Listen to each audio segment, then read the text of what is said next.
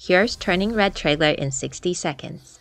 Pixar's new movie Turning Red, ready to hit you right in the feels. So the story follows a 13-year-old girl, Mei, who's just hit a very rough patch of her puberty. But, well, most girls just find out how much it's gonna suck to bleed every month till they hit menopause. Mei turns into a giant but yet extremely adorable red panda when she gets emotional.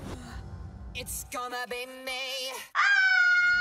Isn't that every single day for our teenage years? Well, I don't know if this is gonna hurt me right in the meow meows like Inside Out, but it looks super cute. I think it's definitely a must watch. Turning Red on Disney Plus March 11th. Then...